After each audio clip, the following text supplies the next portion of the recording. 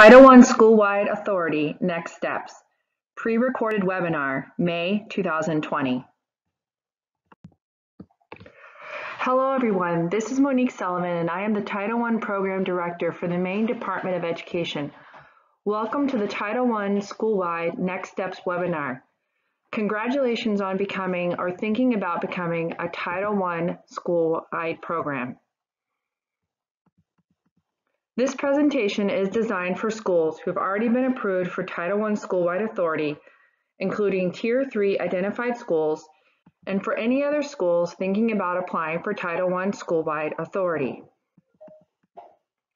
If you have any questions, my contact information is listed at the end of the presentation. Now what? What does Schoolwide Authority mean for your school, students, teachers, staff, parents, and families?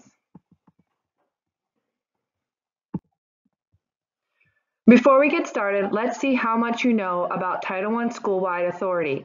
Here's a quick true and false quiz. Read the statement and answer true or false. 1. Title I funds may only be used to support reading and math instruction.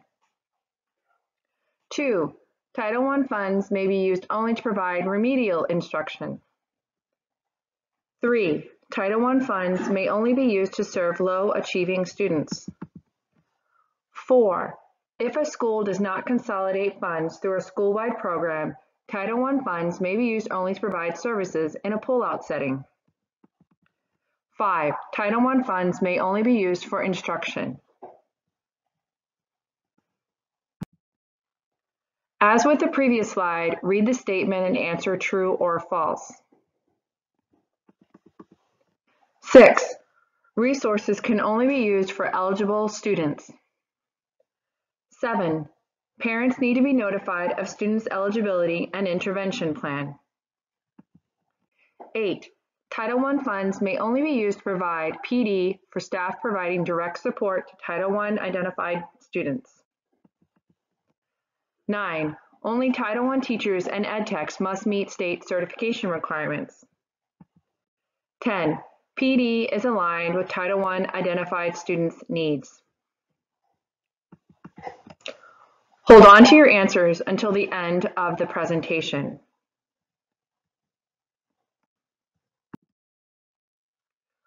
What is the purpose of having a school-wide Title I program? According to the statute, the purpose of Title I school-wide status is to raise the achievement of the lowest achieving students by improving the entire school program. School-wide status allows schools to consolidate all of their resources, including federal, state, and local funds, to best meet the needs of students in the school. Unlike targeted programs where eligible students need to be identified through a transparent identification process, no identification is required in a school-wide program. Students do not have to be eligible to participate in school programs. School-wide status requires developing and implementing a multi-tiered systems of support, MTSS, where all students have access to core instruction and intervention supports with individualized support provided to the most at-risk students. School-wide status allows a school to maximize resources and address the unique academic and non-academic needs in a school.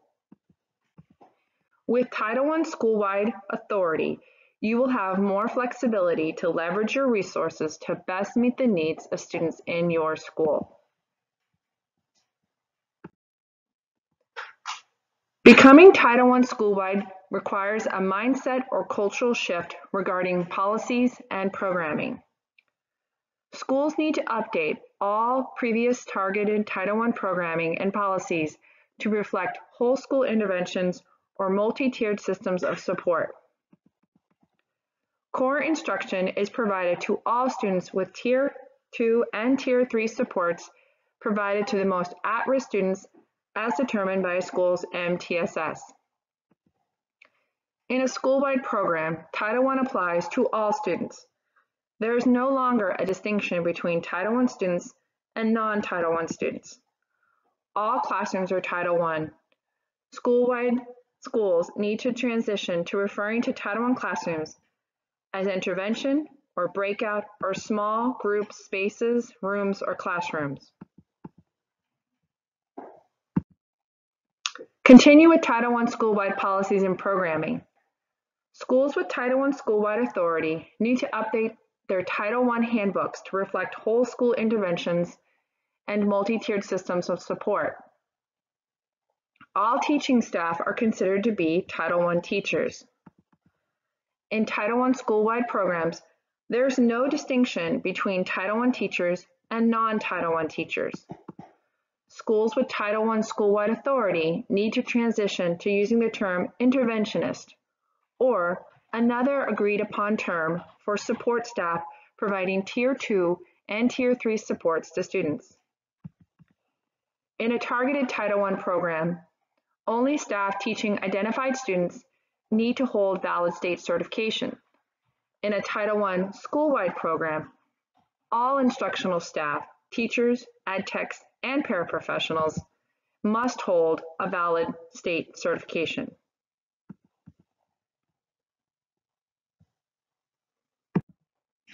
In a school-wide Title I program, all parents participate in the ongoing review, planning, and implementation of the school-wide plan and parent involvement policy.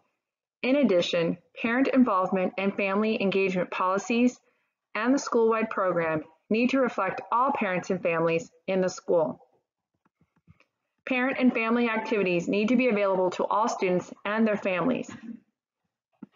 Notification should be sent to all parents and families, including notices about student academic progress, school intervention programs, MTSS, parent resources and training, and parent learning opportunities.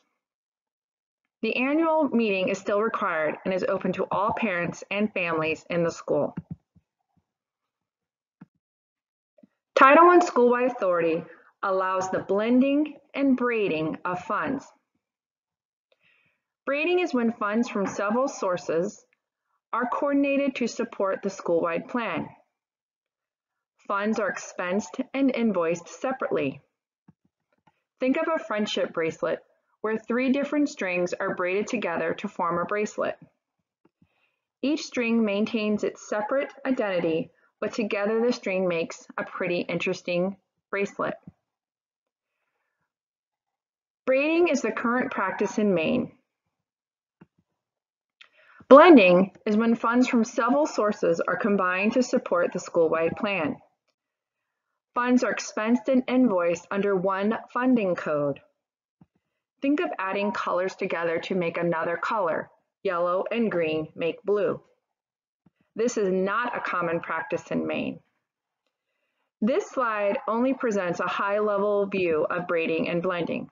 Stay tuned for a more in-depth webinar on how to fund school-wide programs using blending and braiding. Regarding the budget for Title I school-wide programs, all funds can be consolidated to help support the school-wide plan CNA. Funding uses need to align with the intent and purposes of the ESCA statute and still must be allowable, necessary, and applicable. Schools can leverage their funds, local, state, and federal, to best meet the needs of students as determined by the school's continuously updated school-wide plan CNA. A school can upgrade their instructional program, i.e., current math program, as long as the school and district can demonstrate that it is still meeting the intent and purposes of the statutory requirements of ESCA. For example, a district cannot reduce local or state funds to a school because the school receives Title I funds and is using these funds to upgrade the whole school instructional program. ESCA funds are supplemental, and a school should still be able to operate in the absence of ESCA funds. Here are a few more allowable expenses for schools with Title I school-wide authority. Support for online learning, curriculum, digital, instructional materials, technology, counseling and mental health, instructional support services, behavior support strategies for online environments, professional development and other support to improve online instruction, coordinating with institutes of higher education to provide access to post-secondary courses. Reminder, keep in mind that the notice from the previous slide regarding the intent and purposes of ESEA funds. Let's get back to what do you know responses and answers to the 10 true and false statements.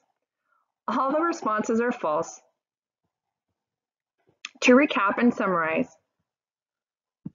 comprehensive needs assessments outline how school, local, state, and federal resources will be used to meet the needs of students school-wide.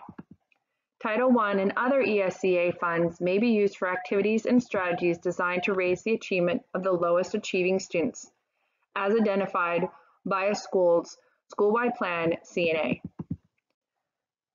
All teachers and ed techs in the school must meet state certification requirements. Parent notification is not required for students requiring additional services. However, parents are involved in the development, revision, and review of the school-wide plan, CNA. Professional development is open to all staff to support all students and promote whole school reform as based on the school-wide plan, or CNA. All resources can be used to improve the achievement for all students and promote school reform while providing additional assistance to the most at-risk students.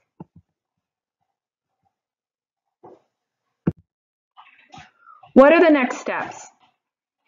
Schools with Title I Schoolwide Authority need to review, update, and implement their multi-tiered systems of support to reflect a school-wide program.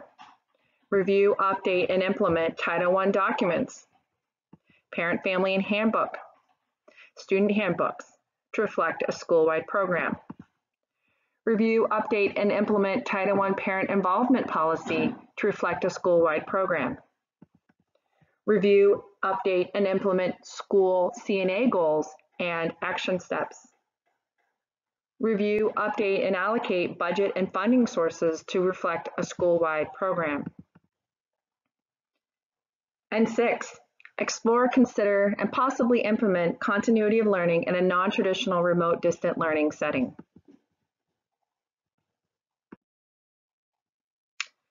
For all schools identified for Tier 3 supports with approved school-wide CNAs, school-wide status will go into effect on July 1st.